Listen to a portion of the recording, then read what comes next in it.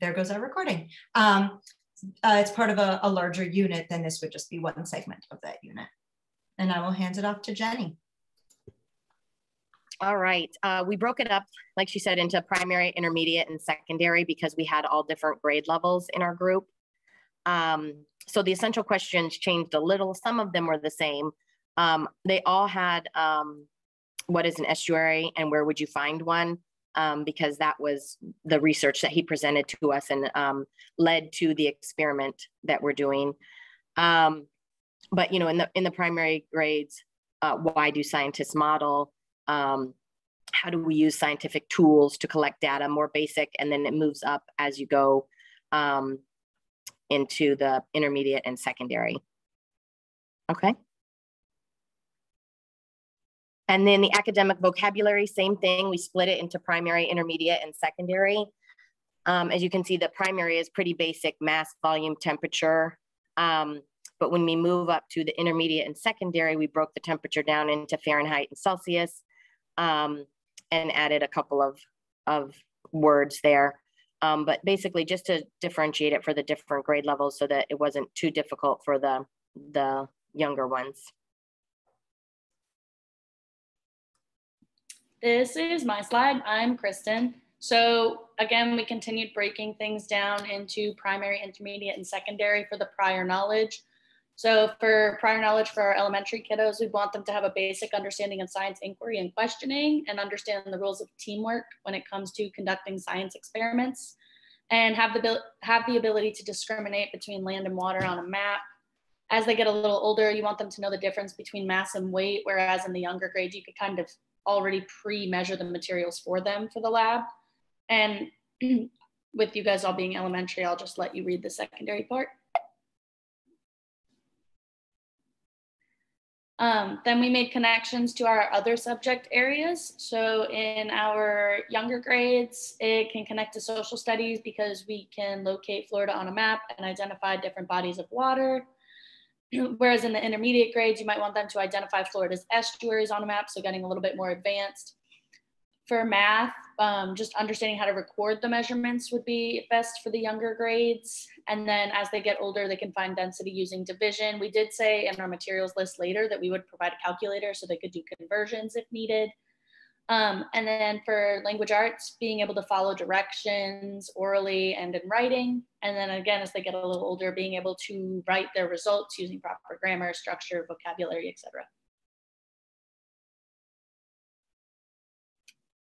And I'm not going to read all of these to you, but the standards we focused on were primarily nature of science standards and then some of those physical science strands too.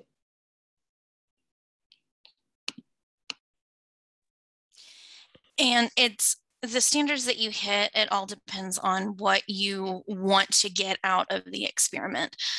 Whenever you go into our folder, you'll see that we each edited the lesson to fit our needs. Or our grade levels. I am our school STEM coordinator, so I had to make my lesson plan fit all grade levels. So my lesson plan, if you look at it, is a week long and it's a 5E model. And then I also added in a song about the estuarian shuffle, and the song lyrics are in our folder. And then there's also a list in our folder of some different areas where you would find estuaries in Florida. So you can look in our folder to find additional information.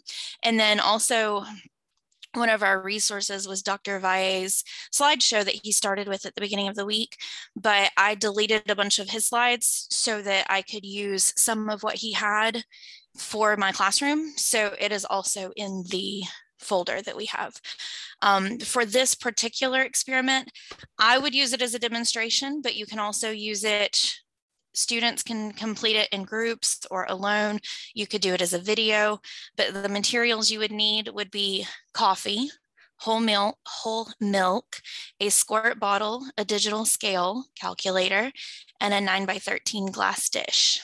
And the reason that you would use a glass dish is because it's clear and they can see through it to see the layers of the coffee and the milk before they mix together and as they're mixing together. And then the directions, you would have them measure or you would measure in advance depending on how you're using it. the coffee and the milk, and then they would find the density, or you could find it for them depending on how you're using it or your grade level. And then after you find the density, you would pour the coffee in and then very slowly add the milk using a squirt bottle. You wouldn't want to pour it all in because then you can't really see how it slides together, because the whole point of this is to see that the higher density liquids slide under the lower density liquids, and then they start to mix together like in the estuaries. And then they would observe their interactions and reactions and then discuss and document their observations.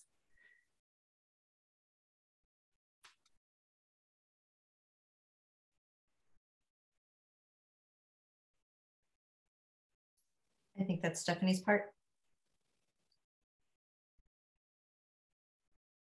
You're still muted, Stephanie, or at least I don't hear you. The screen hasn't changed. It's still showing step-by-step directions. On my screen, it's the accommodations for ESE and ESOL. Okay. Does everyone else see accommodations on their screen? Yes, that's what I see. If you have yours, Stephanie, do you have yours pulled up in another tab? Maybe you could just read off of separate. Go ahead and read this one, Stephanie, until your switches. If you want. That's what I'm doing. I just pulled it up on a different tab.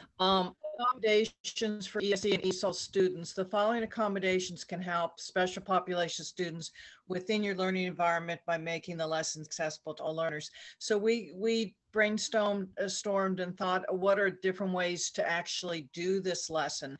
A slideshow with visuals and voiceover that provides step-by-step instructions for perhaps auditory or visual learners, worksheets with fill-in blank sections, again, for students that perhaps second language students, pre-measured and clearly labeled materials, and then sometimes you might have to demonstrate or model the lab.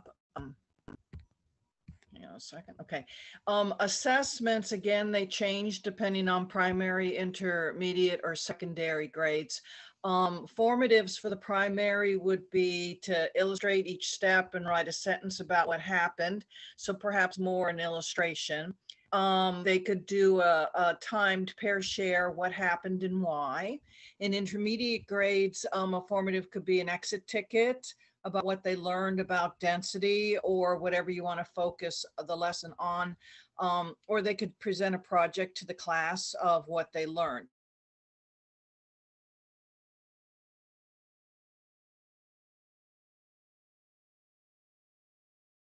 Do you guys hear Stephanie?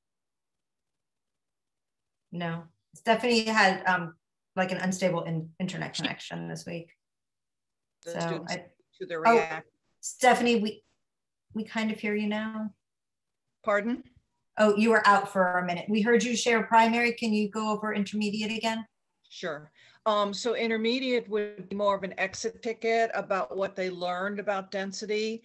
And they could also present perhaps a project to the group of what they learned. And then the higher grades would be a discussion with guided open questions, more of an inquiry.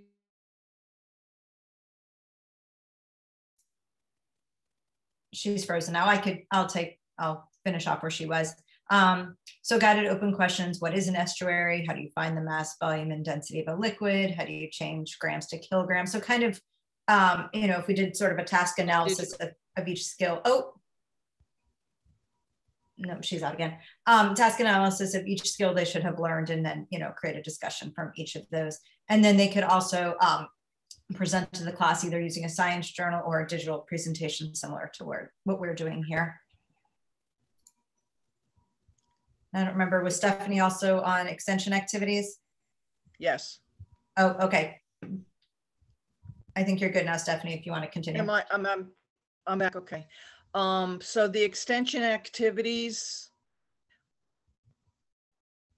give me a second, it's loading off. Okay.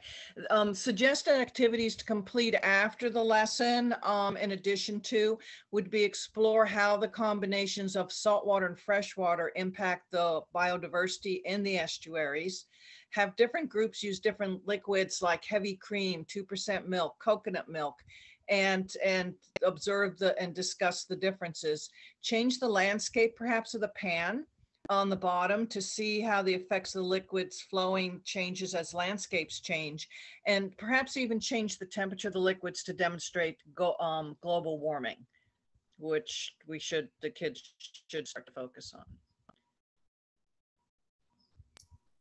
Okay. That was the end of our presentation. I don't know, do we want to take a few questions at the end of each one or just kind of move on? If anyone had any questions specific to what we did, everything is in our folder if you want to, revisit that. Okay. So let me stop sharing my screen so the next group could start, and I will tell you guys who that is. If anyone wanted to ask a question, I don't know if there's anything in the chat.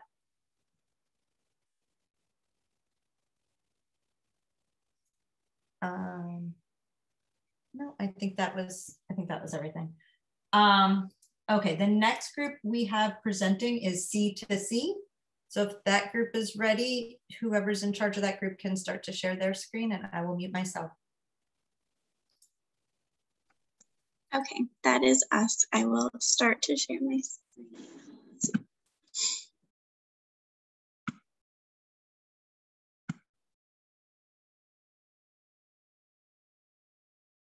Can you guys see it?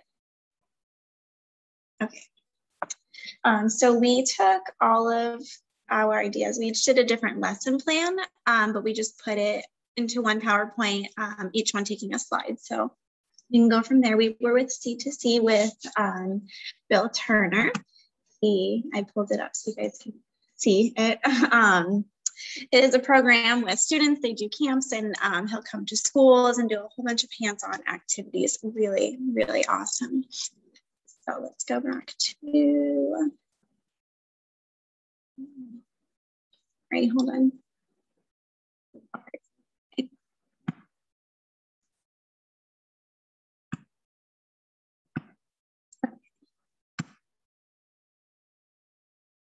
So starting off here,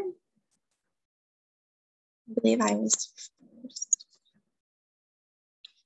So mine is going to be on behavioral versus physical adaptations. I teach 4th grade. I thought it would be neat to start off with Bill, just kind of as our introduction into the lesson. He will virtually visit the classroom. We're a little far away. And he'll have a discussion first talking about observations versus inferences. And then it'll lead into physical versus behavioral adaptations. I have this video here that he took himself. That we'll play for the kids. I won't play the whole video for you, but they start off by talking about observations and inferences. Just with this, you can see right here, he's getting ready to make a move. But then it goes on to Fiddler Crabs, which is our main focus, talking about how they have both physical and behavioral adaptations. So he'll show his personal video. Once he has finished, we're going to discuss as a class, and then we will do a Generation Genius. I don't know if you guys have heard of it. It's a program that our school purchased, but they have a wide variety of science videos. So there'll be just an additional, like with more background knowledge on different types of adaptations. And then we will play a Kahoot, an online quiz game to kind of test their comprehension on what they have learned.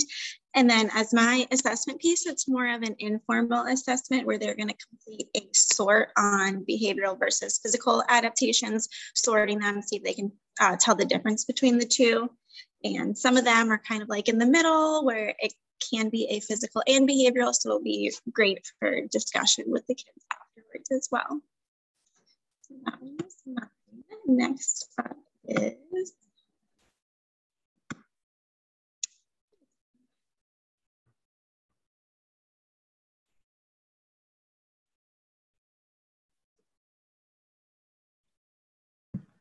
my turn. Yes. What is a seashell? How many of your students realize that seashells they find on the beach are once living creatures? Since we live on the Gulf of Mexico, everyone in Navarre has access to the beach, and we actually do get some seashells that wash up. And a lot of kids just think they come that way, you know, empty. So our lesson is to help your students understand the seashell phylum Mollusca and the difference between the two types, gastropods and bivalves. Students will learn to classify and identify these shells and understand how shells are made with scientist Bill Turner, so they can understand what the creature is that lives inside and how it makes the shell, what the shell is for. Then we're gonna watch a Blue Planet video about a horse conch that goes after and eats a poor little tulip shell while there are a bunch of hermit crabs nearby. And once the tulip shell is eaten, the hermit crabs will go for the shell that's been left behind. We're also going to start off with the book, Is This a House for Hermit Crab? So that that'll tie into the beginning, because we'll be looking at what kind of house does hermit crab have? Is that part of the hermit crab? What kind of animals the hermit crab, et cetera, like that. And finally, what we're going to do is we're going to be making a model of a gastropod called a pastapod, and it's right up here. It's made out of pasta noodles and Model Magic, and you let it dry, and then they can paint them whatever colors, and then you glue it onto a piece of cardstock, and they can draw and label the different parts of anatomy of a gastropod. So that's fine. Next up is Sean. Okay, I am focusing on marine animal adaptions. I teach kindergarten, so mine's a little basic. We're going to be using a book called Ocean Animal Adaptions by Julie Murphy. I'm going to show it to the kids, and we're going to just, without reading it, just go through the pictures and everything. And we're going to complete a KWL chart, what you know, what you want to know, and what we've learned. And based off of the picture walk, we're going to try to figure out what adaption means and everything. And then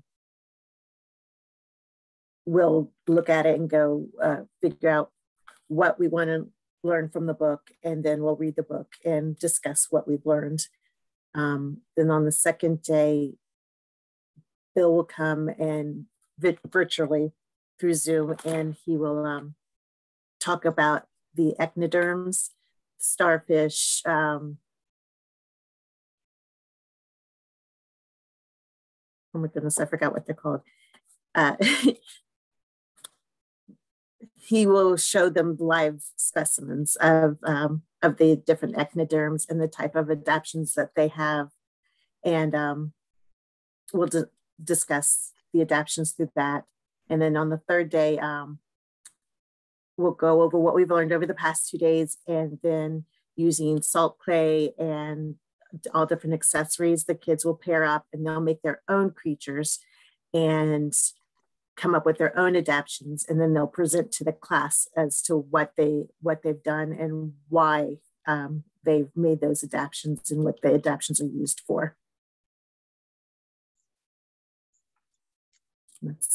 That will basically be my assessment with them.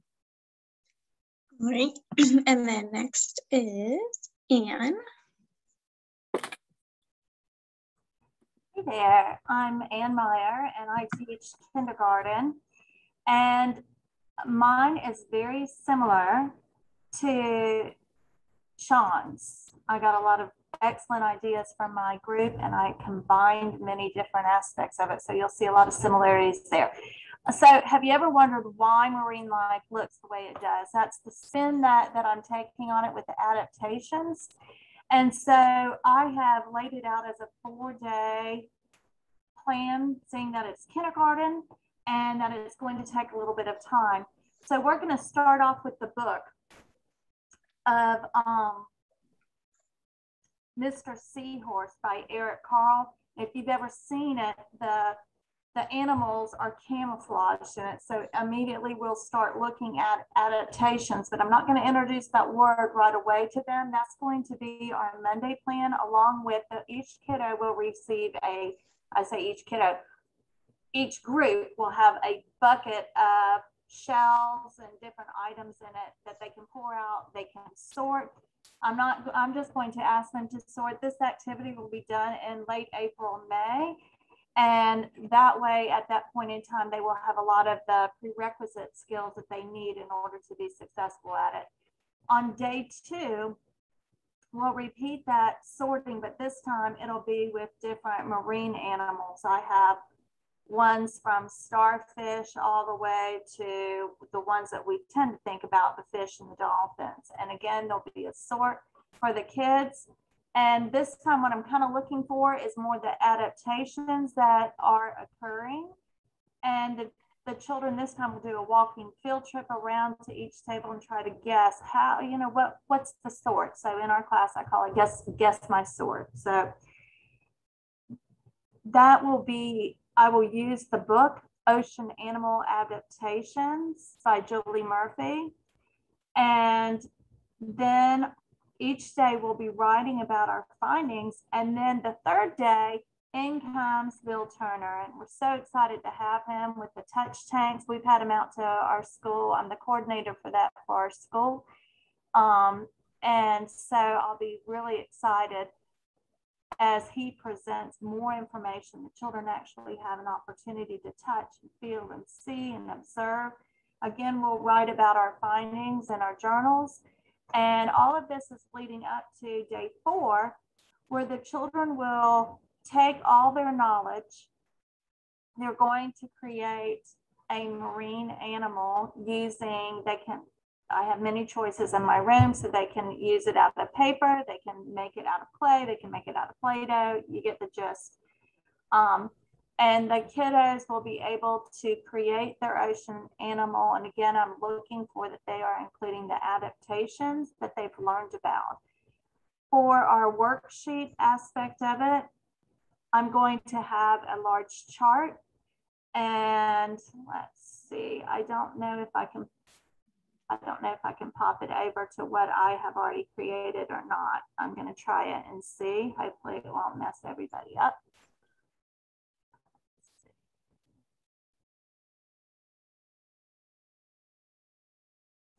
It's not going to do it. On the chart, I have the chart itself has adaptations, and going down the bottom column, I have movement. How do they eat? And how do they, golly, I forgot my other one. Anyways, there's 3 of them.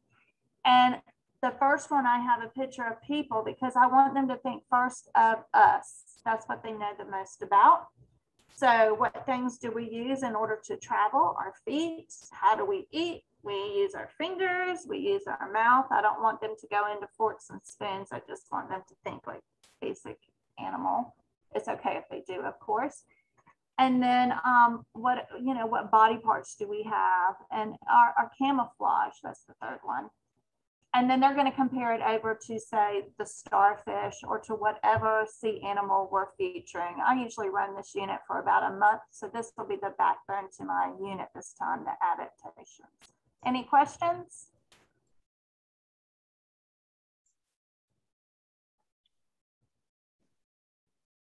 No. There was a lot of positive feedback in the chat if you get a chance to read through that.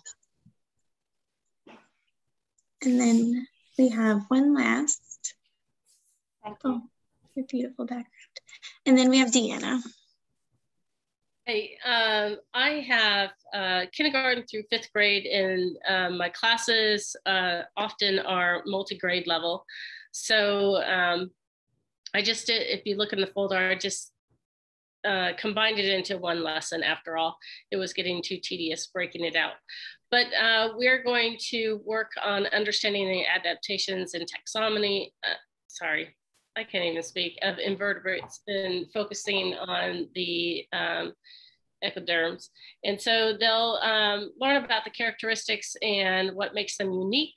And so then we'll have some sorting activities, some videos, books, and also have Turner in with showing live animals, as well as some other media to really kind of pull from what they already know that they don't maybe really realize they know.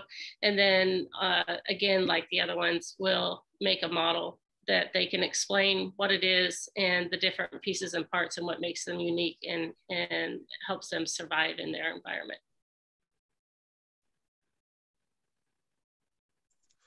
And that was our group. Oh, I'm going to move on. We have about 43 minutes for the next 3 groups. So I'm going to move forward, but definitely look back in the chat because there were a lot of great comments. The next group is St. John's River Water Management. So I will mute myself and share your screen.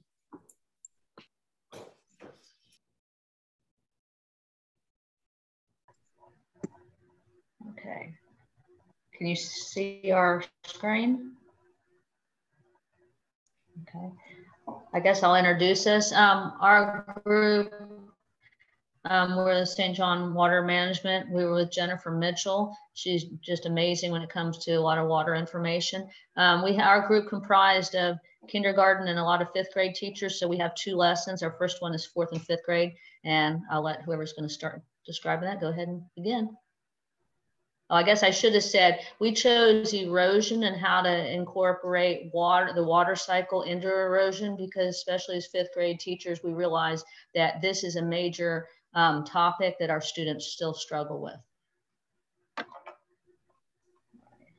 Sorry, I can't find how to move it though. There it is. Hi, everyone. These are the standards that we were focusing on. We know how important erosion is in 4th and 5th grade. We also know that there's a time constraint, only about 4 days to teach it in 4th grade. So we wanted to focus on the plants and their role within the standards. Also heavy into the observations, recording things into your science notebook. We also want to talk about the differences between the physical weathering and, of course, erosion. And then the water cycle will also be part of this.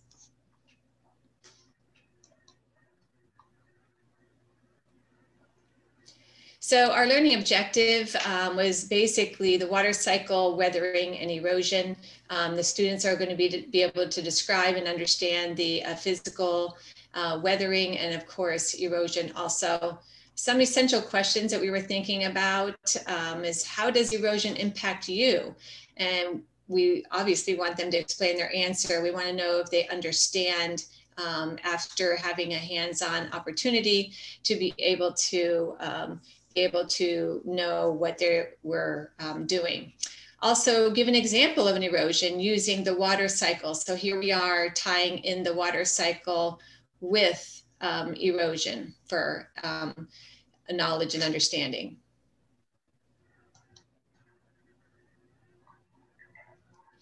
So we decided to come up with a hands-on activity using more senses. Obviously, kids will be able to have an impact and be able to relate to real-world application. So these are the materials. I don't need to read through those, basically for the activity that we will be doing.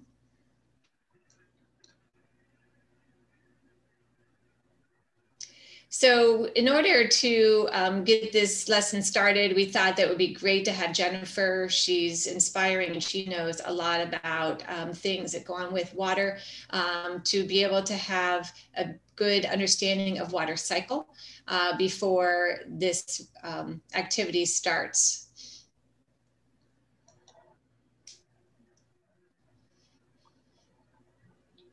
Oops, sorry about that. All right, so we followed the 5 E's model, and we decided to start off with a video, which is of a river flowing, which kind of shows the time lapse of erosion. And the whole main goal that we're going to have students is just kind of have them say what they noticed in the video to try to bring in their own ideas. Hopefully they have some really good ones to share. And for the main bulk of the activity is going to be our explore stage, which is we're going to have the students in groups of 3 and 4. And then you're going to have the plastic shoebox with sand and create a water channel for the stream. You're going to prop the shoebox with some books. We did indicate that at least the book should be at least 1 inch to help. Obviously, the students can create that a little bit differently based on what they have. And then make sure that the spray bottle has different intensities, therefore that they can kind of see how the differences that they'll hopefully see in their observations through mist, a spray, and at least a stream. After that, to end our first day, we're going to try to have a class or partner discussion answering those questions, which we have: how can we stop and reduce or prevent erosion? This is probably one of the bigger questions that I say that we really want the kids to think about, how, you know, based on what they saw either in the video or mainly in the activity, any of the observations that they made or may have marked in their notebooks.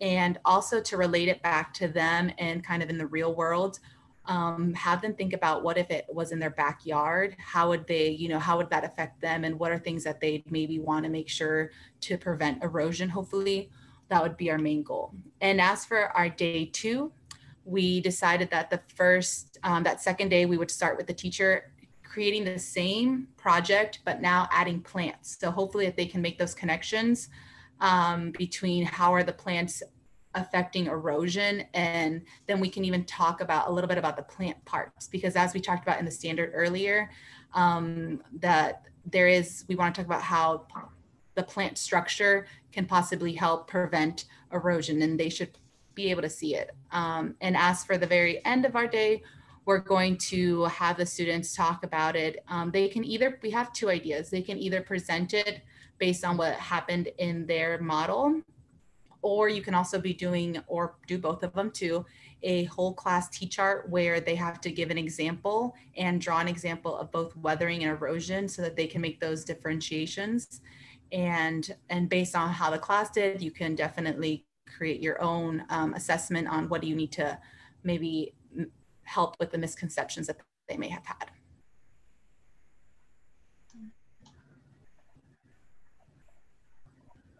And these were some example pictures. We actually got to practice it yesterday to make sure that we kind of see what we wanted to do.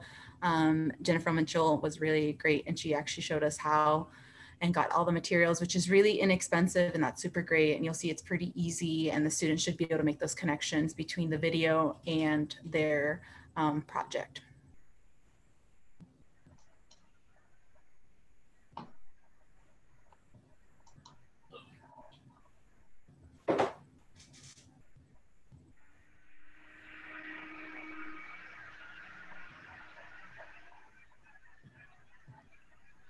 Just a quick little video. Did you all see the video?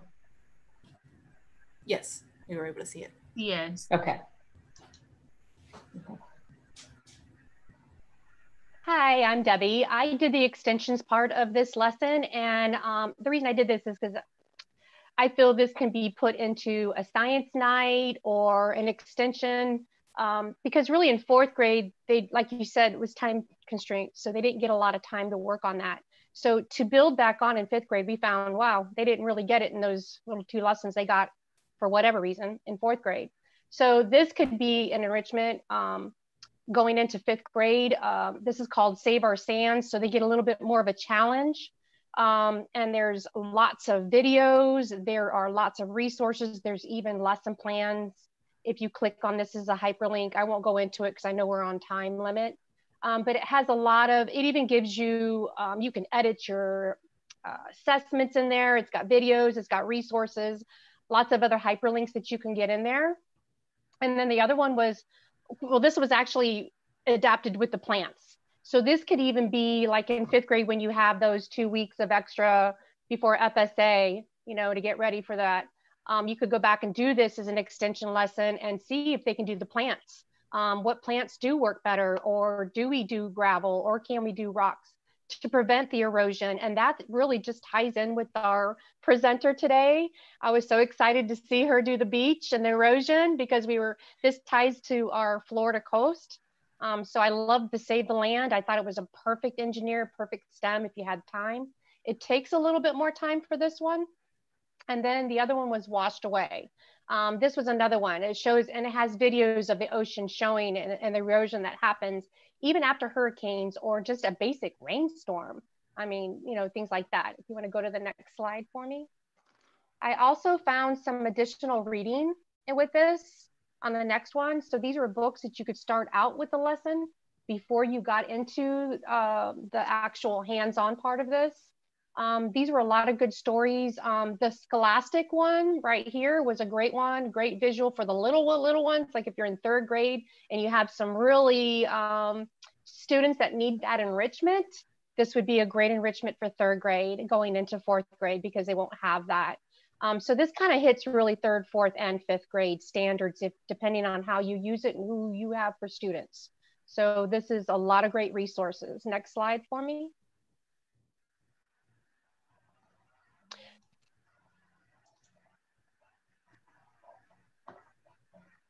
Okay, this was a time-lapse video. Somebody put this up there. I'm not sure who is this. Oh, this was a time-lapse video that went with our day 1. Is somebody reading this part of it, or? So these are just some, what do you call it, PowerPoints that we created for you to use. So in case you really did want to do this lesson, they're ready to go. I won't go through it all so that we can get to their K1 lesson, but they're pretty much done through that day 1 and day 2. We included some great pictures in there. We included some just like guided questions that'll help you that support the lesson, the lab directions, everything that you might need. But I want to go ahead and give Valerie time to go ahead and present hers too. Absolutely. Thank you so much. That's what I was about to say. Okay, I'm gonna go ahead and share my screen. Thanks, guys. I'll keep mine short and sweet, I promise. So I went through it kind of with the idea that if you want to teach this lesson, I put this slide deck up in our folder in the St. John's River Water Management so that you can just pull it up, pop it on your smartboard, and go ahead and teach it. So mine was K1, exploring water with your 5 senses. Looking at the Florida standard, there's not many for kindergarten for hydrosphere. I'm sure that other primary people realize this as well. So I wanted to focus on making observations of the natural world, using your 5 senses to observe, and then collaborating with your partners. I did a lot of vertical articulation looking at 1st grade because with kindergarten, not really focusing on the water cycle or hydrosphere, where do we want them to go? So what background information can we give them? So then it turns into recognizing where we can find water sources, how we can describe it, and ways to be safe and conserve it. The overall objective for this activity is to make a connection with the natural world by observing with your 5 senses. It's a 2-day lesson, 1 hour each day. Day 1 is going to be a focus on observing water with the 5 senses and then going around campus to find water sources that are local to us. And day 2 is going to be a focus on identifying those different types of water and then how water gets to these different sources. So, oh, it's not letting me click. There we go. Okay. You can go through, look at the materials. I'll go ahead and flip to the slide deck. With our activity, I made this with the idea that during the year, our big engineering activity that we do is having students make a trash collector to get pollution out of the pond. So our scientist is going to come and present a lesson activity on water sources that we find around Florida, around our county, to make that connection. I'll go back to that. So I broke it down into student activity slide decks. It's going to hit your target for the day, have students turn and talk. What are ways that we use water? How do we see it? What do we notice about it? So you get them talking about it. And then reviewing our 5 senses. This is going to be our explore activity. So students are going to have the opportunity to explore water with different types of materials. So they'll get bins, have pitchers, cups, porous and non-porous materials like sponges or coffee filters. We had the idea of having them bring limestone, or the teacher bringing limestone, so they can see how water is also affecting with that, and then tying it into the Florida aquifers when our scientist comes. So they'll get to explore water, and then it'll be part 2, where can we find water? And we'll go on a scavenger hunt around our campus to notice different waterways. We'll hit different vocabulary cards, review our vocab terms. I'm gonna quickly flip through this. And then we're going to come back and we're going to do a bubble map about the water sources that we saw at school and what senses we used to observe them. Their exit ticket for that day is just going to be sharing what water sources they noticed. Day 2 is then identifying those different water sources, so what they remembered, sharing and reviewing what we saw. And then we are going to do a model activity with a KWL chart, so reviewing what we know, what we wonder about water now, and tying it into what we're going to learn. So we had this good idea, our scientist did, about doing an activity where we have a crumpled paper. I saw the idea of using a plastic trash bag or something, and then drawing blue marker lines to represent the waterways of either a river or stream, and then having it pool at the basin underneath, like right at the deep valley of it. And then you're going to spray that blue marker with water so that students can see the water moving down to the lowest point. And that's going to tie into our gravity lesson on how did the water get to these water sources? Well, gravity is pulling it down, which will then lead into more of the water cycle activities when they go through those different grades. And so after all of this, we're going to discuss gravity, and their exit ticket will be talking about the water sources that we saw and reviewing how it got there. And they're going to explain that gravity was what pulled them to these water sources. So if you have any questions or you want more of clarification, the slide deck is within our shared folder.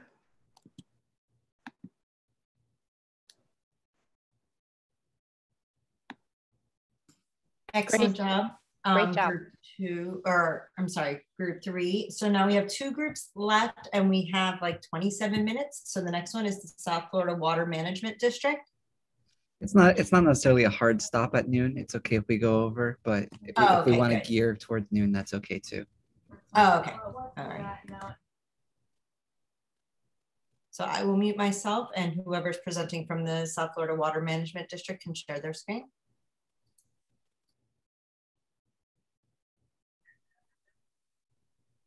Is Nicole going to share? Yeah, I'm trying to share from my computer. I got you. All right, perfect.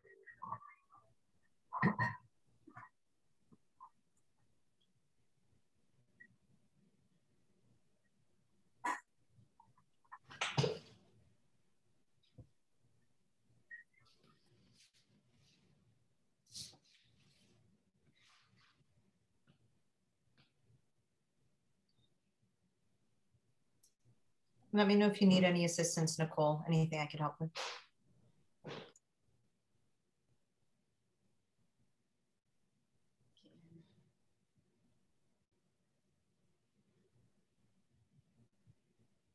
Nicole, we can't hear you. It appears as though you're unmuted. Yeah, here it is. I'm going to put the link for the Nearpod in the chat so that everybody can see it from their screen.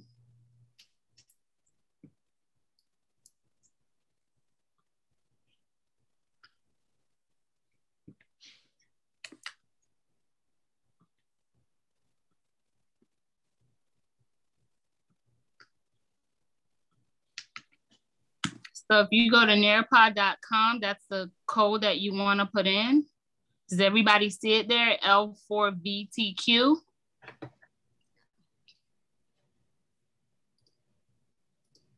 Do you want me to share that on my screen, Nicole? I think I got it now. Let me turn my phone off. Yeah, I see it. I'm going to turn my phone off 1 second so that it doesn't overlap.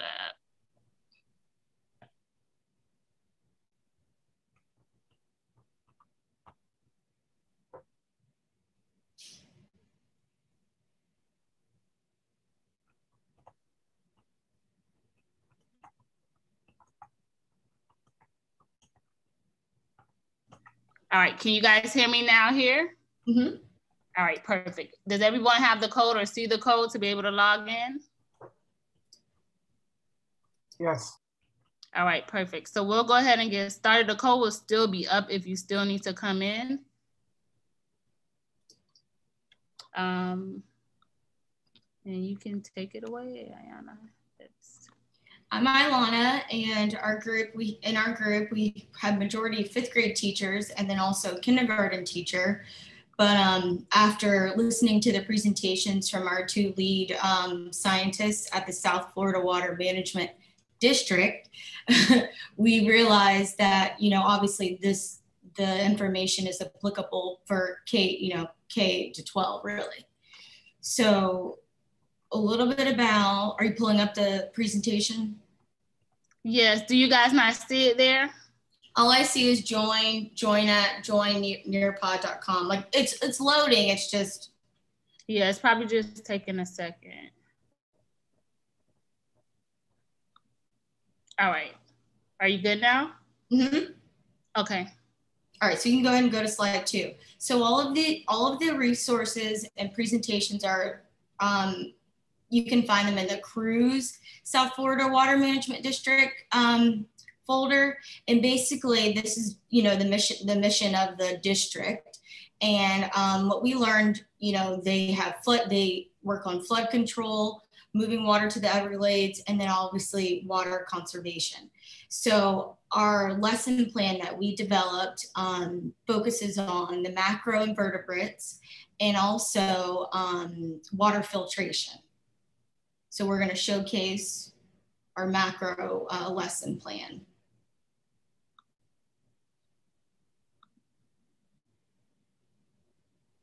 All right.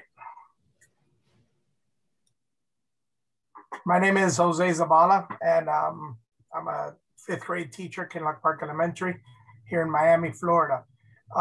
Something very interesting about the South Florida Water Management District website is the slew of information and things they do there, from, you know, real-time data, you know, the community and residents section where you can go into the education center and find, you know, many lessons, which made our job a lot easier, especially as teachers, where we're always looking for good resources. So going into their website and into the education center, we found many lessons. And the one that caught our attention, well, you know, caught most of our attention was the macro invertebrates and how they can distinguish whether a water source, you know, like a resource is healthy or unhealthy, depending on the actual macro invertebrates. Part of the lesson focus was on water pollution and creating awareness of conservation or protection of our waters. But it, as Ilana said, that it ties into all the standards. So we kind of took a 4th grade, 3rd, 4th grade lesson and converted it into a K-5 lesson where it can fit any of those grade levels. For example, for the kindergarten, you know, observing plants and animals, you know, describing how they're like and different. 1st grade, you know, making observations of living things and so on. So basically, the lesson entails gathering different samples from water sources nearby, you know, and looking at what type of animals and different things come out of there. We thought it was interesting where the you know, the amount of animals in a certain area can determine, you know, how healthy that water source is. Part of the lesson is going out into a water source, but we kind of adapted it where the teachers can probably gather the sample from a water source and bring it in, and the students can see these different macroinvertebrates using, you know, either hand lens or microscopes, depending on the resources that one has in their school available. And really getting into the thick of it, you know, like the kids love, you know, going outside and touching bugs and seeing bugs, and, you know, we thought it was pretty fun and pretty cool to do. As part of the lesson, okay, and the resources, we took the lesson plan straight from the South Florida Water Management, where it tells you step by step what to do. They got some great posters depicting all the different little macro invertebrates that you can find, and you know, we thought that would be pretty cool. As bringing the scientists in, we thought it would be cool to have them there, you know, explaining to the kids and you know, seeing what they're finding, and probably, like, you know, basically you know, guiding the students, you know, whether virtually or in person, hopefully, you know, that would be even better. I don't know, Maria, how you would want to talk about how you would probably incorporate it in your classroom. We talked about as a group. Warning in progress. The different ways that we could do an extension to our lesson plan and do hands-on activities. And one was doing a filter system. And we have the specifics on different ways on how your class or your students can do these different filters using plastic bottles and different things to filter through, like sand and rocks or coffee filters, cotton balls, different things, and you can sort it out and see which one filters the most or the best. There's also an activity on how to make a river very similar to the ones that was presented, using the box and sand or dirt with a river kind through and a spray. And so you could see how water moves along our peninsula, that it's flat, but at the end there's a slant. So to simulate the Everglades, the slow movement of river of grass. And kids will see how the water will eventually go south and end in our ocean, so everything's connected. There's also another activity of how to create limestone. So they can see what limestone is made out of. So you use like plaster and seashells and other things to make it really porous. And then you can break it into pieces and use it as part of that filter strata. So there's many different ways that you can demonstrate what we're trying to teach here as a whole unit.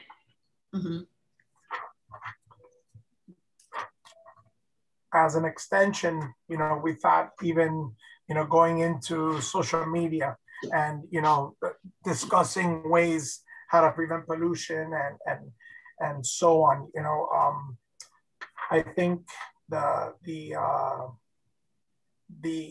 possibilities are endless to help, you know, the youth learn about pollution and the importance of protecting these waterways. So, you know,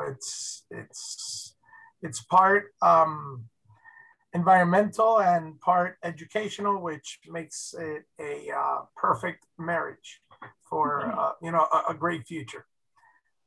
So, Ilana. Yep.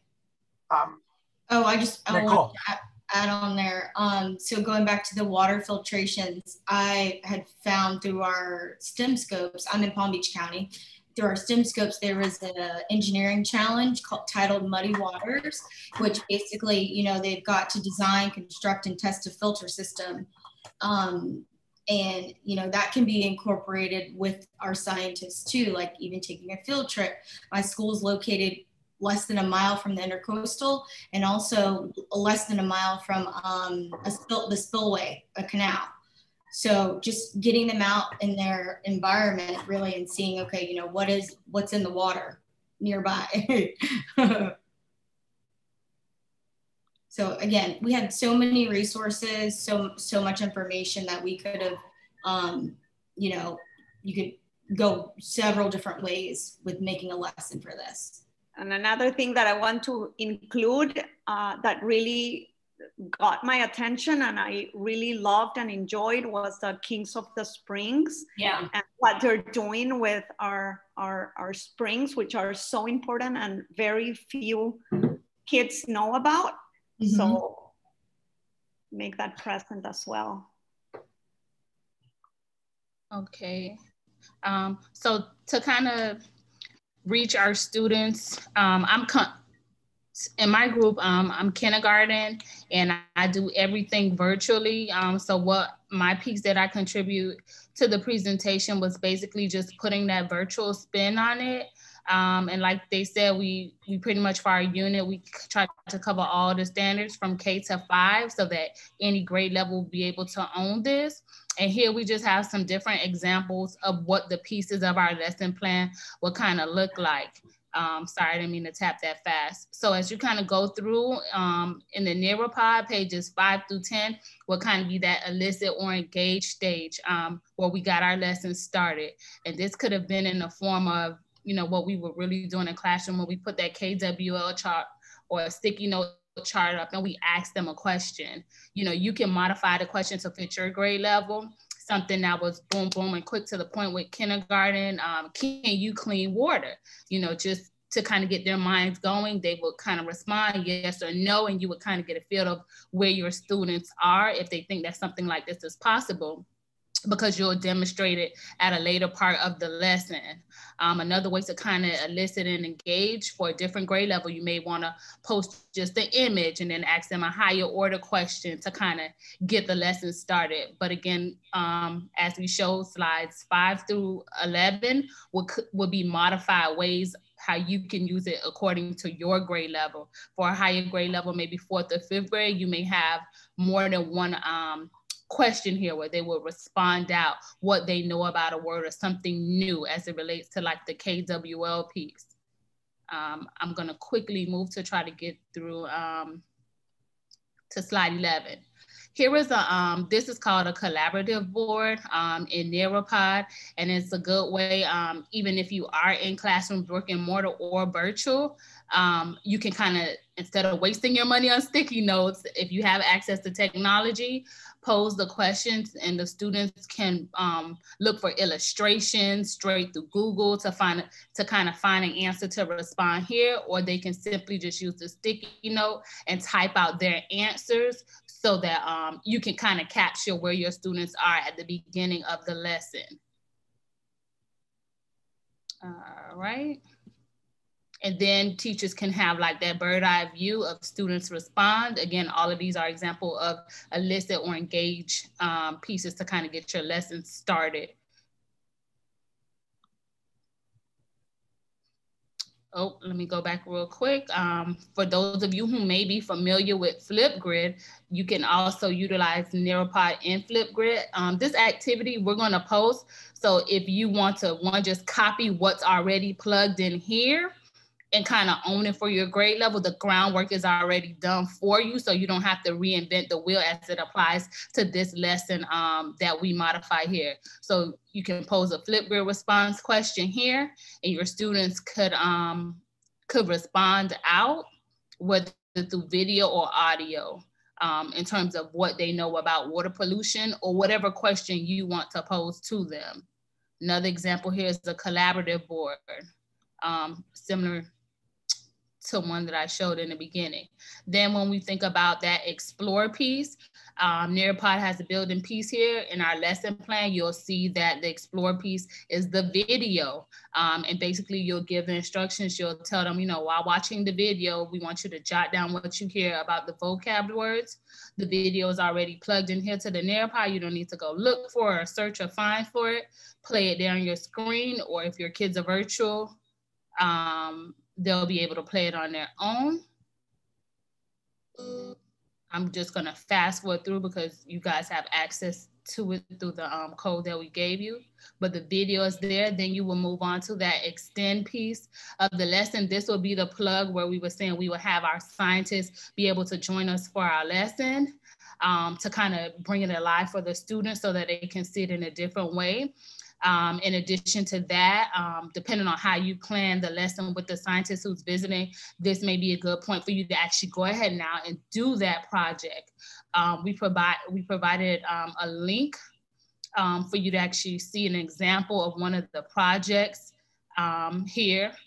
You guys can click on that and follow the steps. The materials are pretty easy for students to, or even teachers to kind of save at home, recycle, and then bring in the day of the project. Very cost-friendly, affordable. And then here we have some of our extension pieces where there are additional videos and additional resources that are there on our Word document of our lesson plan. The videos are already embedded here, so you don't have to go out and kind of reinvent the wheel. Then when we talk about that closing out assessment piece or the evaluation piece, you can go ahead and match up some of the vocabulary words. You guys will see it different on your screen. You'll actually see the words that you match up. I can quickly show you like some of the vocab words where you would, you know, ask the students to match up, and you'll get real life data right there for yourself. Or you can do it in the form of a quiz. I think the quiz, maybe the quiz is after this. Give me a second, guys. I think I may have needed to move that slide over.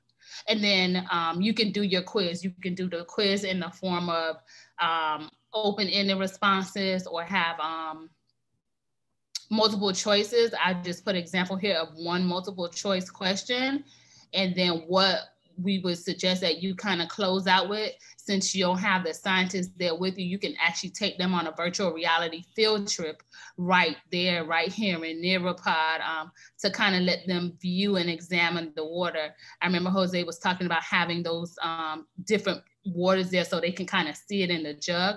This is also another example of kind of just providing them with another visual to be able to see it. And again, we tried our best to kind of just modify it for each grade level. You guys have access to this code. I'll also put a link for it in the Google Drive. And all you'll do is just copy and then save it to your Neropod library and adjust it how you would need it to. But the groundwork has pretty much been set for you. And Alana's gonna go ahead and close us out. Can I say something real quick, Alana? I'm sorry. Yeah, go ahead, Jose. I'm glad I saw Ms. Mitchell. I saw your comment. Yes, we did get it from the St. John's Water Management District, the resources. In the South Florida one, it directs you to more resources, and we did find it on there. I don't know the competition that you guys have with each other. Is there a competition? But yeah, we were very excited when we saw that resource, and because I know there is water quality contests throughout the county. Also, there's a neat video of different districts bringing in their water samples to have a water quality taste test. So, but no, thank you for the resources in all of these and working together. You know, I think we can come up with a solution. Go ahead, Ms. Nixon. You said it well. We appreciate all the help with, you know, the Brian and, you know, your team and the scientists that we were matched with, Dr. Cruz and Jill. We had a great time, learned a lot.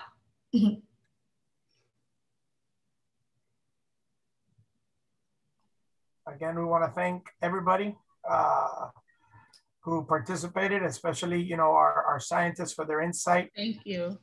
And thank you very much, guys. And that's our presentation. Awesome. We are on to our final presentation, which is the South Cross Bayou. And I think they said they have individual videos. So I will mute myself and allow the first presenter. Okay, well, yes, we do have individual videos, but for the sake of time, I'm just going to share my lesson plan. Brian said we could run over, that we're not really set. So if you guys want to share videos, whatever works for your group, don't feel pressed for time. Okay, and you guys see my plan? Okay. So yeah, just to kind of, I know we're a little pressed for time, even though he said we can go over, but I don't want to keep anyone longer. So our group was the South Cross Bayou, and we basically learned all about wastewater and how it needs to be treated before it can be repurposed. So I chose to do a STEM lesson, just kind of combining almost a lot of the different resources that we got. So here I put the first thing that is that the teacher would engage the students by creating the wastewater themselves. So our scientists did it, or, you know, we actually did this little activity, and I thought it was a great visual where we just get a bucket of water and start just putting in things that we normally put on our drains, like shampoo and food particles and toilet paper and just kind of mix it all up. Then the second thing would be to bring in a scientist to just kind of talk about the process of wastewater and how it gets cleaned. And then I would have the students actually try to clean our bucket that we made of wastewater by making their own filtration device. So this would be a STEM project. So they would, you know, in groups have to engineer it. I would give them materials, different filters that they could use, and have them test their little prototypes to see if it actually does clean the water. You can actually purchase little pH test kits, like $4 if you wanted to actually test it, but if not, just to kind of compare the beginning, you know, dirty water, and it should come out cleaner at the end. And then for the technology part, the students can share their findings through a PowerPoint that they create. And that's about it. And then assessment, besides a regular topic assessment, this is on the 5th grade standard of separating mixtures and solutions, so that they realize that there's different ways to separate solutions, like through the activity with the wastewater. There's different processes. So also they would need different filters for bigger items or smaller items, things like that, magnetic items. And that's about it. That's my part. So I think Mercedes was next. Yes, and sorry. Yeah, I'm gonna just play my video. I'm sorry. It's okay.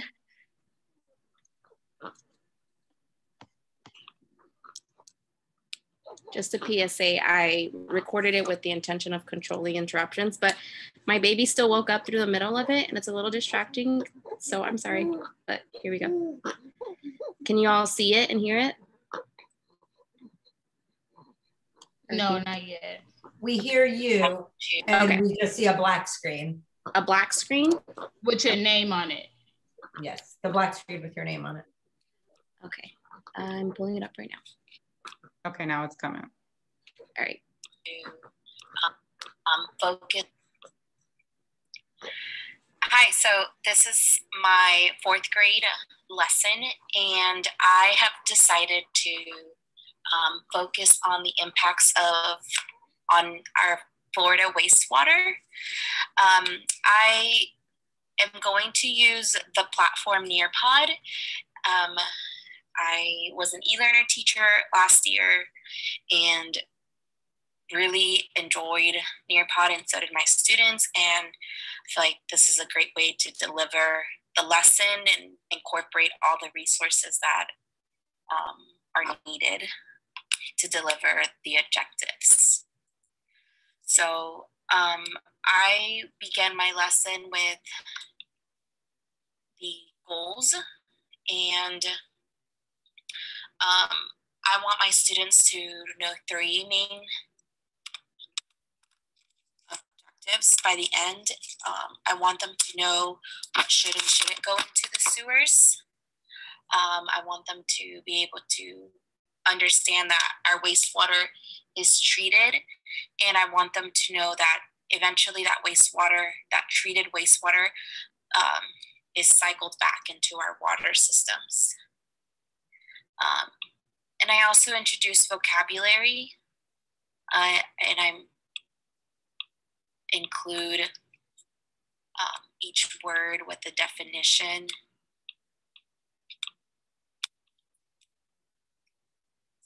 With a definition and a picture,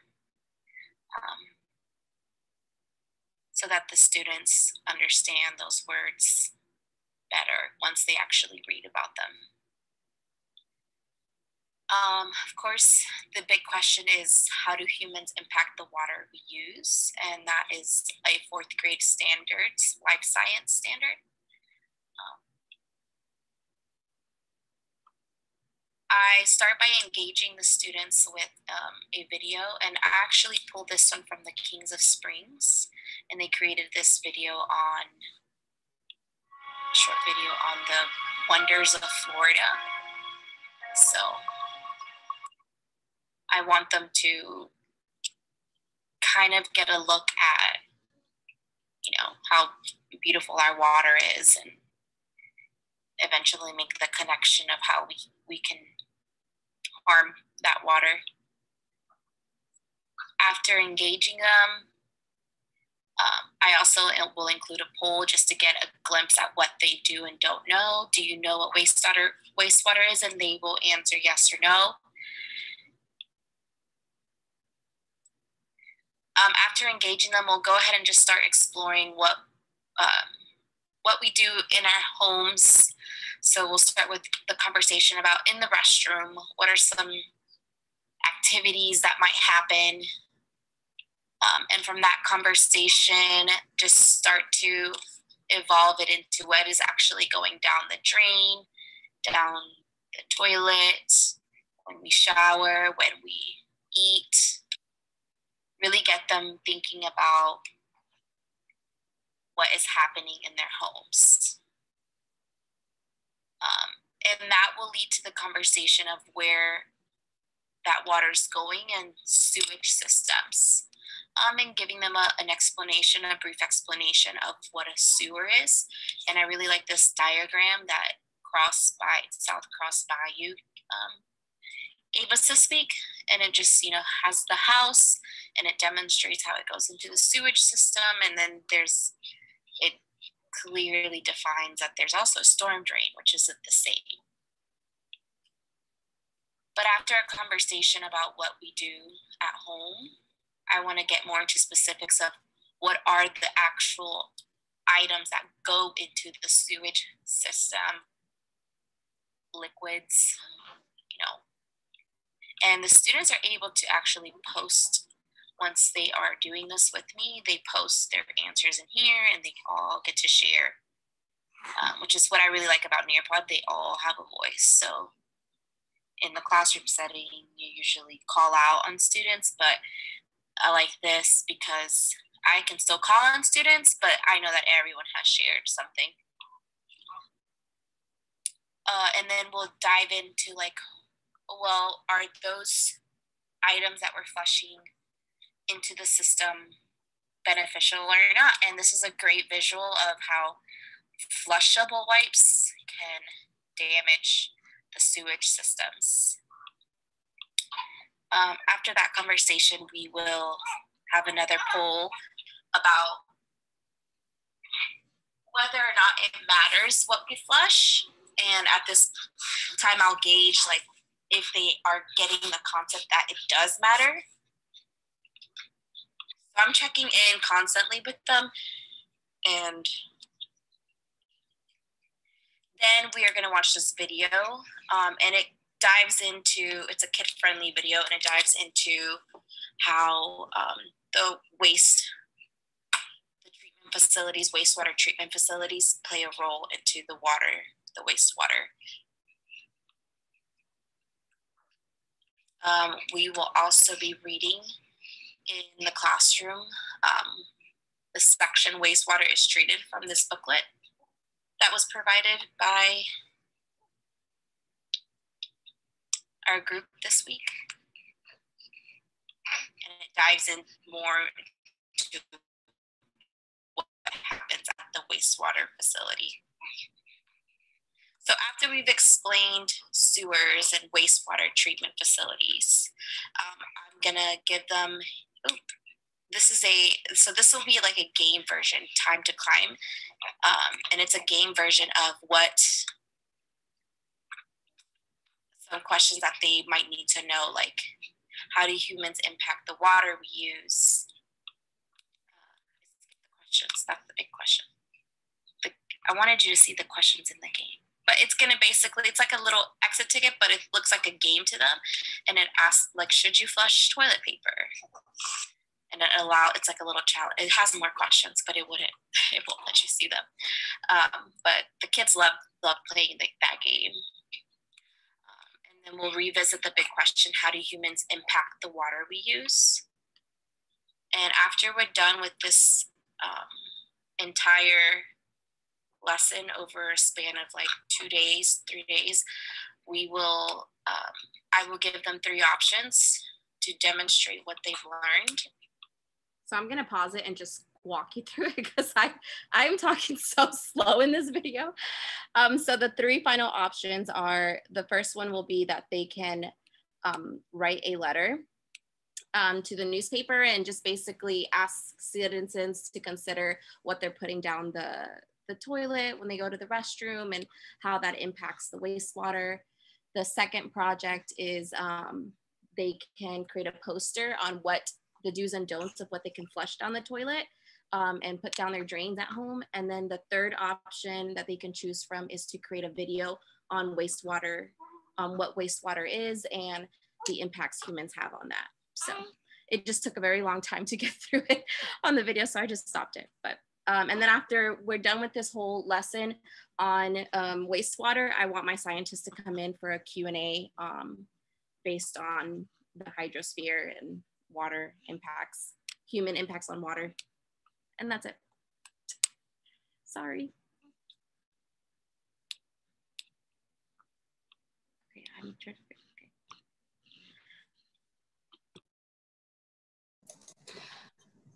Do we have our next speaker from that group? That's me.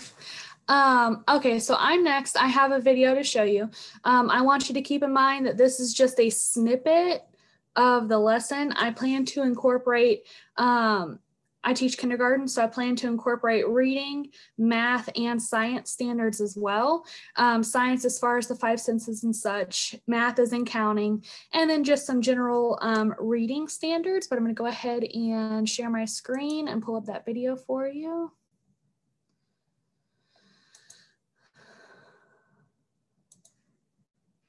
Okay, can you see my video?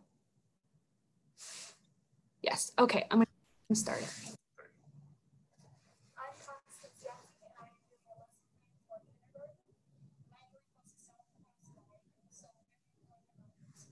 Your sound is very low, and it may be the issue that we had last week with videos. If it's not within the video itself, it's within the settings where there's the toolbar that says share screen, and there's an audio setting in there. And there's like one button you have to unclick. It's a checked like square. And in that square, it says something like match the volume of your video to your voice or something like that.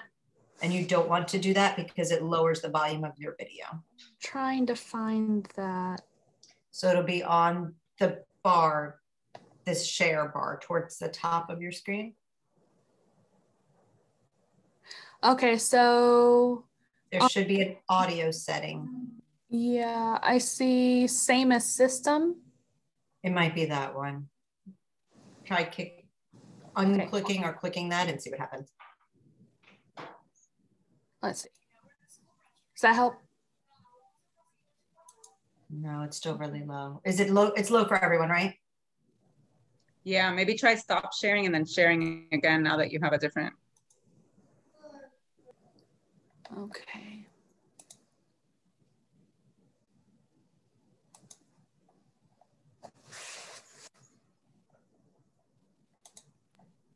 And I think it asks you right when you share to use computer audio.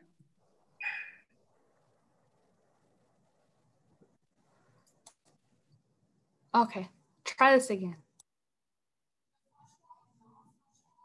No? I'm not sure how to fix it.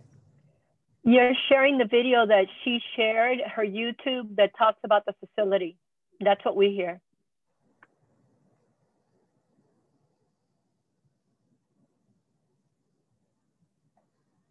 Hold on.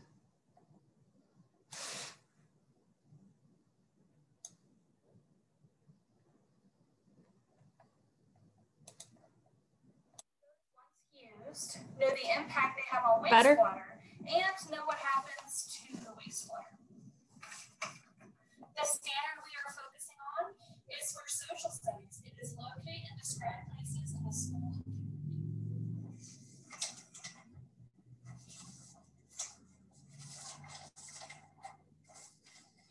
Alright, the first thing that I want to do is I want to introduce where the restrooms are on campus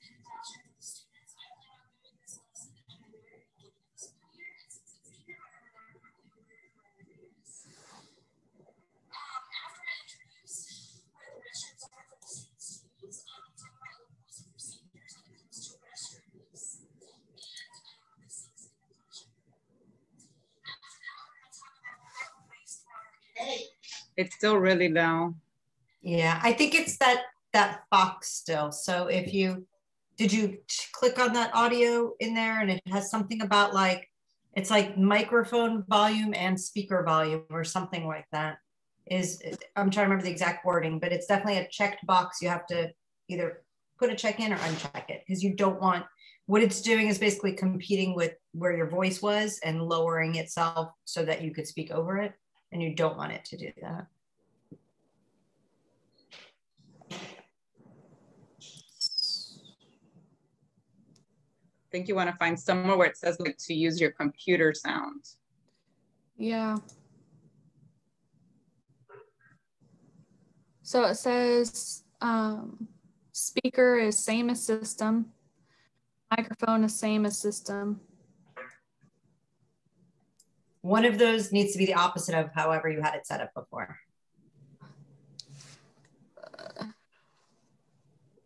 So either, I think you have to uncheck those if they are checked now. I also have this one that's checked that says automatically adjust microphone volume. That, I think that might be it. Try that one. Okay.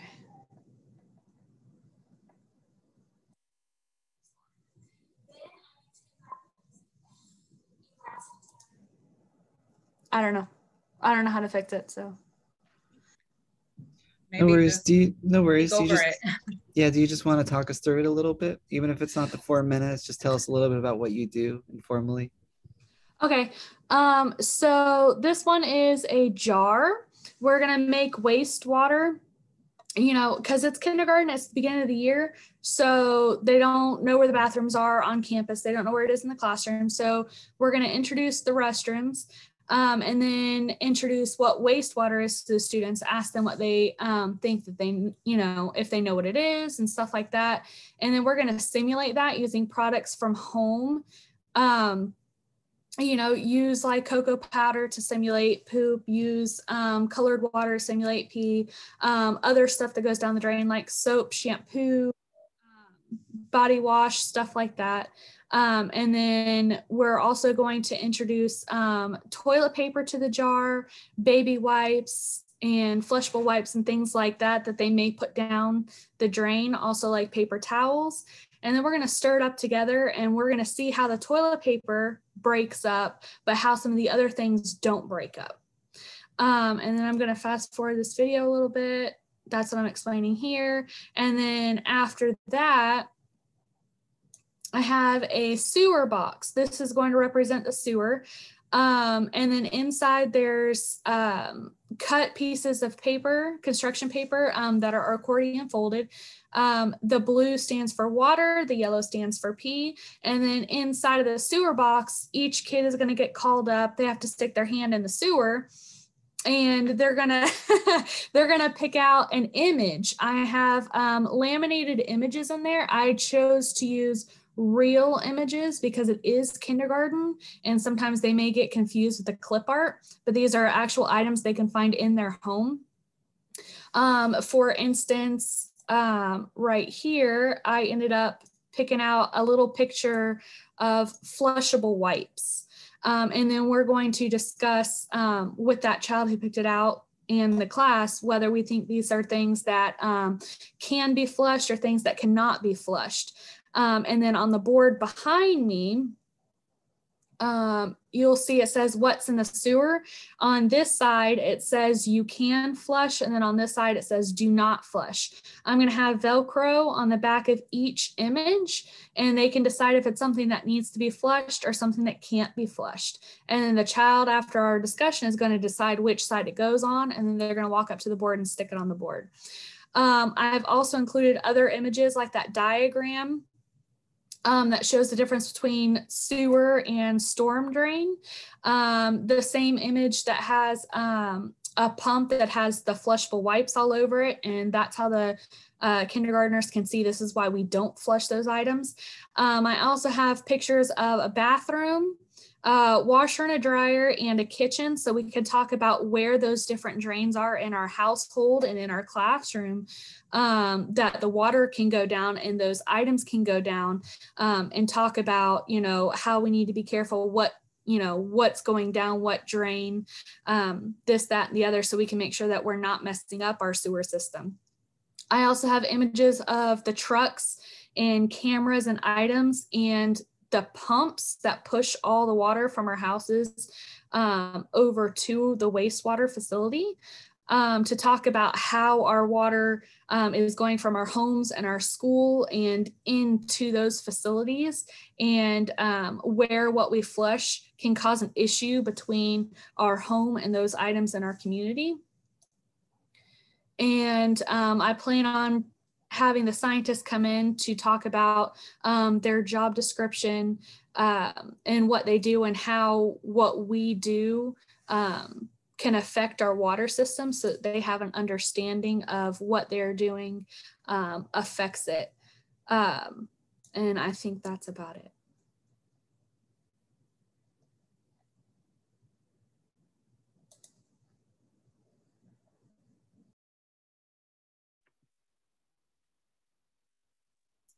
Was there another member of this group? Yes, me.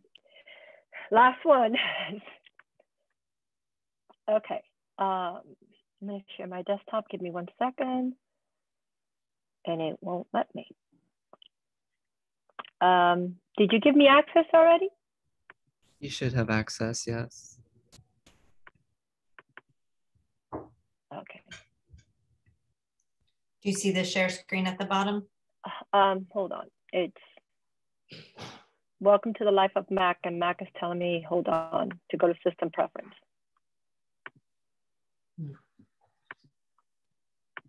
Yeah, you have to give it probably permission to share your screen. Yep, I do. Yeah. Sorry, didn't know this was going to happen.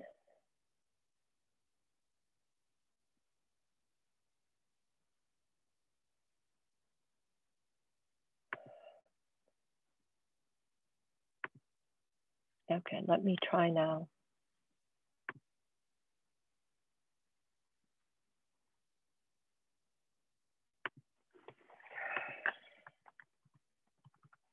Sorry, we don't use Zoom in our district, so, and what we've used Zoom hasn't been to share any of my screens, so sorry about that.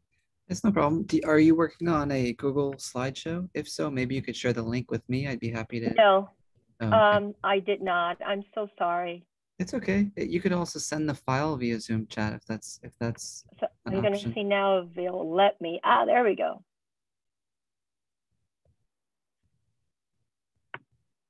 Okay. Perfect. You can see my screen. Perfect. Okay. So let me click this and lock this out and go away. Thank you very much. Go away. It will get stuck in there. Okay, so I'm just going to go ahead and share the activities within my lesson plan instead of sharing the videos, in part because it's already 12:19. Okay, so the first thing I would do is I would do the same log as what we did participating in this workshop. I would have the students log like what they did in the shower at home, what they did in the sink in the morning, everything where they use water within their homes, not outside. Okay, and then I would have them log in also what they do in school, because I'd see we use a sink in the classroom, you know, we use a sink in the bathroom. I would have them log in. I would have them do this prior, and the reason why I would have them do it prior is because I want to use some of that information afterwards to create the board. Okay, I'm also doing a board where the students will also sort the items that can and cannot be used and go through the drain. But I want to use it based on the information that they provide, so I can have them make the connection with what they use and not necessarily what I use. Okay, so we would do it prior to the lesson, and I would have them log for 3 days. I would read the wastewater is treated, which is from Project Wild, which is the pamphlet that earlier was shown to you guys. I would do the experiment. I like to do a lot of things hands-on for the students and not just everything with visuals. Our students spend so much time already on the computer nonstop, and don't get me wrong, I'm technology. I teach students how to code within my classroom, within my science. So it's not that I have anything against it, but I know they want our kids to go back to interacting with each other and not just a computer screen. So one thing I would do is have them understand there's a lot of students that brought flushable wipes to school in the past, and that's why I brought it up when we were talking about waste management, because I've seen them in the classroom and I wanted to know whether they can be flushed or not. So one thing I would have them do is have them have 2 cups of water. One, they would put toilet paper that we use in our bathroom, and the other one, they would put the flushable wipes. Shake it around, leave it there, go to lunch, come back. Okay, let's see what happens. Okay, talk about what do you think is going to happen when it goes down your drains. I would discuss the goals of the wastewater treatment facilities. What is their purpose? What do they do and how do they help us? I would then show them the video from the South Cross Bayou, which shows a tour of the entire facility, how everything goes. Now, I know some of the terminology they use will be a little bit higher, and I'll stop and explain it if I need to. But the main concept of what I want them to understand is perfectly explained within that video. Okay, then we would do questions and answers about things that can be flushed and not be flushed. We would share that information. At this point, meet with the scientists and have them, by now I've built a little bit of background on the students and I've given them information and things that they can ask questions about.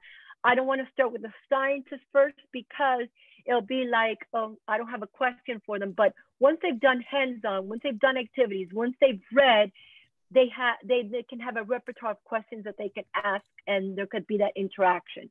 They would store pictures. Yes, I will use a video from You Can't Flush This. And I would like to also have a virtual meeting with where our local wastewater goes. So it's not just the South Bayou, but also where does our water go? Have someone from that staff meet with us and talk with us virtually. I would then have them, I like to do a lot of engineering activities also in my class. So I would have them do the engineering process. I would have a series of materials. I would tell them that they are up to using whatever they would want, but there's a certain amount, like you can only use 1 ounce of this or 2 ounces of that. Any materials that's there on the table, they would create theirs. Along the way, I would like to speak to them and ask them, okay, what changes have you made? Why did you make those changes? What worked, what didn't work? Get information from them.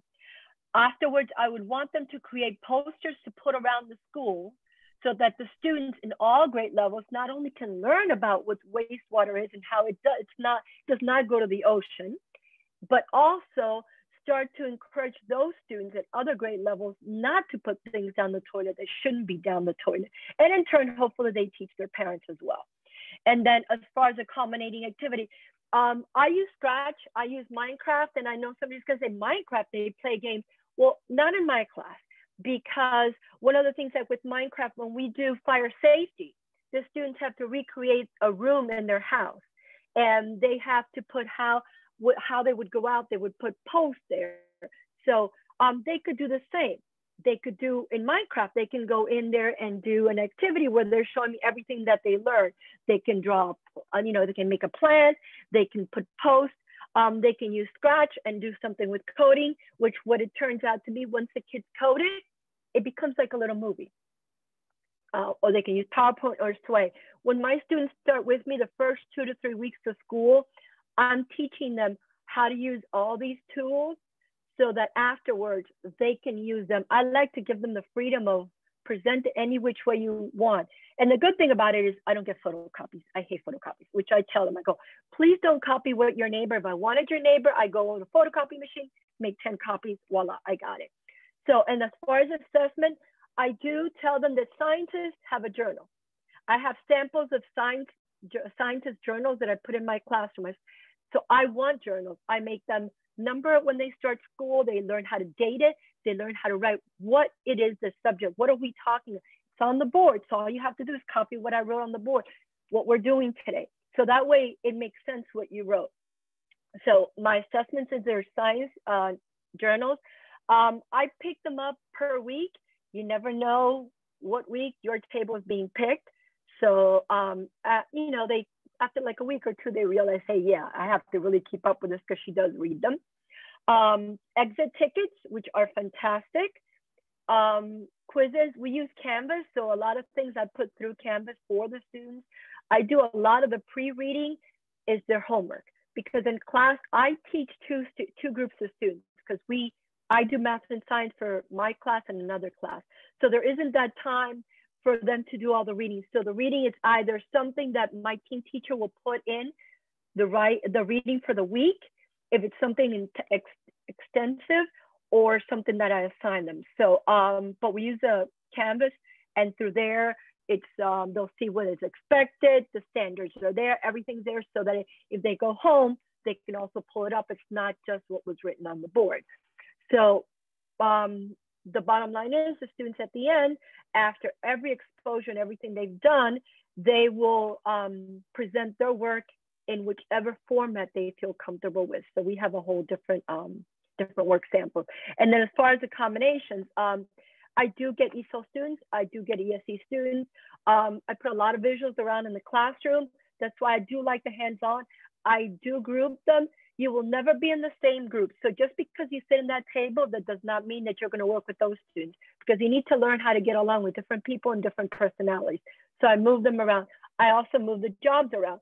So if you were recording for this experiment, for the next experiment, you might be the person pouring the things or collecting the materials, so that you get different roles. And that way, those students that are shy, you know, start to come out of their shell. So pretty much that's it.